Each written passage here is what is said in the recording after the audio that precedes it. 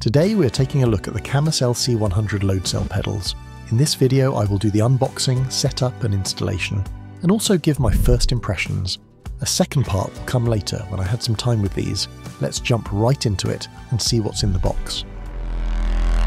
But before that, I just wanted to be transparent and say this is a sponsored video from Cammus. I bought the pedals with my own money, but I got a great discount on them. So thank you Cammus. This will not affect my way of reviewing these pedals. Alright, let's get to it. I was surprised by the size and the weight of the package. The pedals with a plate weight's about 7 kg. It took about 15 days to arrive using the Cammus direct shipping. It was well packaged, and once inside you are presented with a nice clean looking box with a carrying handle.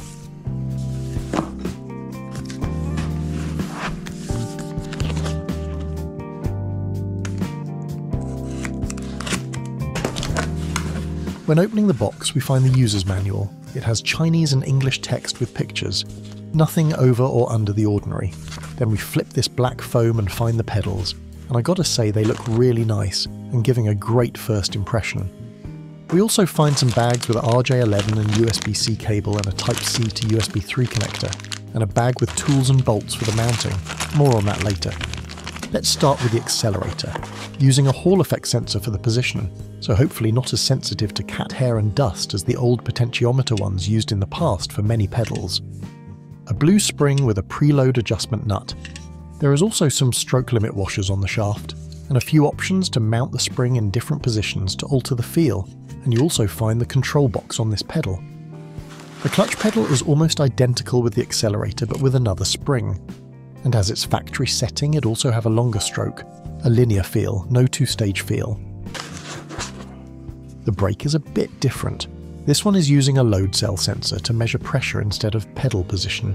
It's rated for 100 kilograms, and it also have an adjustable damper connected, and according to the manual, the damper is also used to control the stroke of the pedal, and as the accelerator and clutch it has a preload adjustment nut for the spring, but the spring is much shorter. Then there is a rubber block that compresses after the spring is compressed to get a more progressive brake feel. Then we have the base plate itself.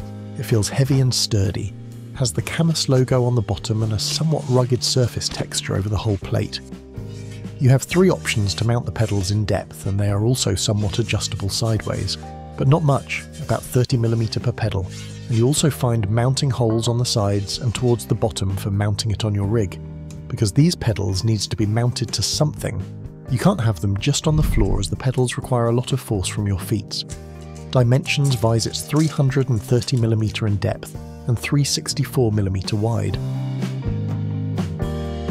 I mentioned before that the accelerator and clutch pedal were almost identical. That is not the case when it comes to the pedal surface, as the throttle pedal has a lot larger dimension than the clutch, and the brake and clutch share the same size, but all 3 pedals have the same height at 260mm measured from the bottom of the base plate.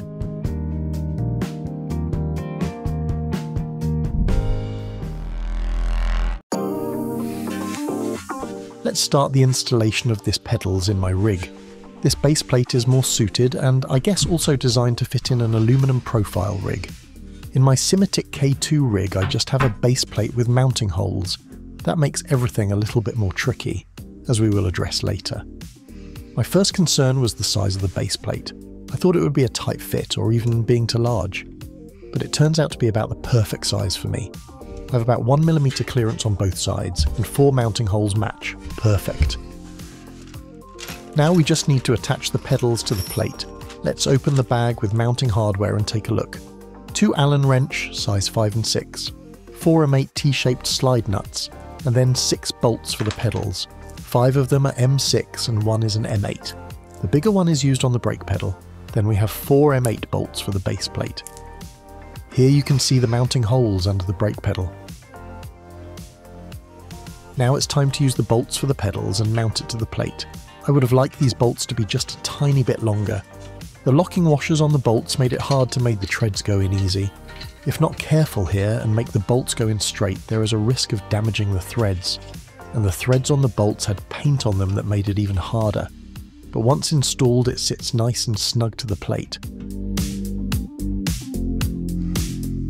But on the brake pedal, I noticed that the bolts holding the load cell sensor is not flush with the rest of the surface. I tried to tighten them, but they were properly fastened. It's not a big of a deal, because when the pedal's mounted, it sits there fine. But small things like that, combined with the small bolts, made the installation harder than it could have been. There we go, all 3 pedals installed. Looking good and feels sturdy. No flex that I can feel, even if I see some sideways wobble now when editing. It just feels robust. Thumbs up from me. With an aluminum profile rig, this would not be a problem, but you can see the bolt heads here. You need some kind of spacer here to be able to mount it on a flat surface like the plate I have on my Simetik rig, and there is none provided, so some DIY is required, and the mounting bolts are too short if we need to use spacers to clear the bolt heads from the pedals, and they are also too big for the holes on my Simetik plate. With help from my random bits and pieces junk and my cat, I found the perfect solution. These locking nuts will be my spacers, and these little longer bolts will work just fine.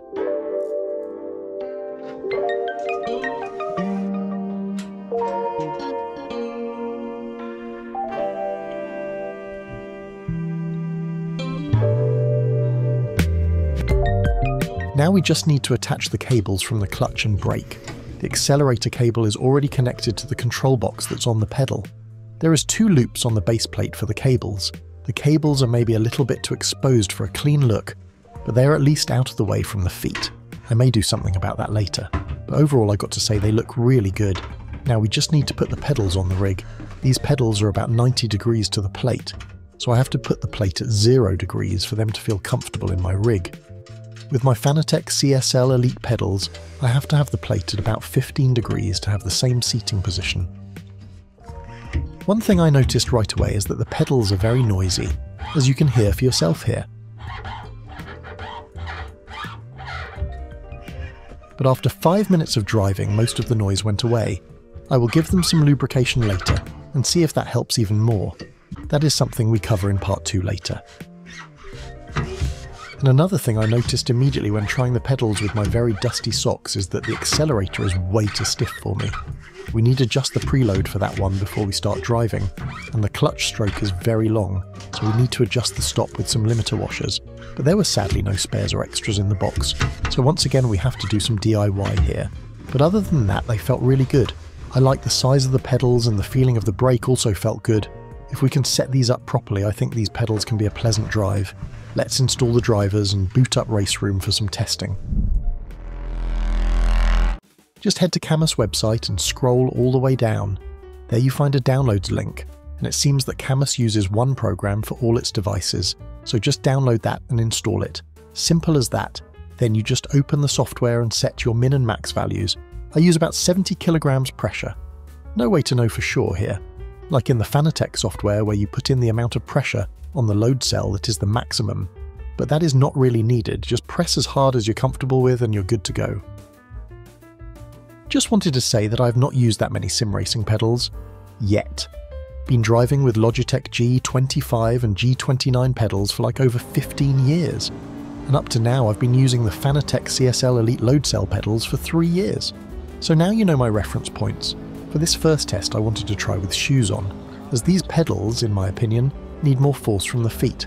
The damper is set to 2 and I've lowered the preload on the throttle a bit. Other than that, it's stock settings. As it takes some time to get used to new sim racing gear, I was surprised how comfortable this was with at the go. The brake feels really good, and then again this is the first pedals I try with a damper on, and I think it really adds to the immersion. It feels a lot more like a real brake pedal than my previous ones, and it only took 1 or 2 laps before I got comfortable battling close with other cars. So this first race in Race Room with GT4 cars went well, so I decided to try something a little bit more wild, like the 90s F1 cars in Race Room. But first I wanted to try to change the damper settings and also trying it without shoes on to see how that was. Then I noticed this. The base plate had acted as sandpaper on my shoes. I'm sure this surface will get less rugged after a while. Time will tell, I guess. But that is something to keep in mind if you're afraid of damaging your shoes. For me it does not matter as my shoes cost me €8. Now I set the damper to 3, and wow, that made a huge difference. I don't think I need to go any higher than this, and I think it goes up to 8. This really transformed the pedals. In a good way, it feels much better than I thought it would do actually. and racing with socks only is also possible. But if you're having small feet, it may be hard as the pedals are quite high, and racing with shoes on makes a big difference in reaching higher on the pedals. For this first impression test, I'm only using the throttle and brake as I'm rebuilding my rig a bit at the moment and don't have my shifters connected. I will cover heel and toe driving in part 2, among other things like modifications and settings, and my final thoughts with pros and cons of the pedals. After driving a bit with these F1 cars, I decided to try AMS2 with a Porsche at Alton Park. I was only planning to do a few practice laps, but I ended up driving more laps than I can count. I just wanted to go around one more time. All the time. So I think that summarised my first impression pretty good. Felt much better to use than I thought it would, but they still need to be adjusted a bit more. The throttle stroke is a bit too long for me, so that needs adjusting, and I haven't even tried the clutch yet. Going to be a few interesting weeks dialing it in, so I hope to see you in part 2.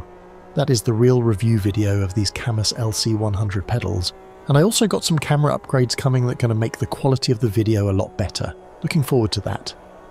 And by the way, I've put an affiliate link in the description of this video if you're interested in buying something from Cammus yourself. And if you're using the code FLATSPOT, you get a 5% discount. Take care, and I see you in the next part in a few weeks when I know the ins and outs of these pedals. Cheers.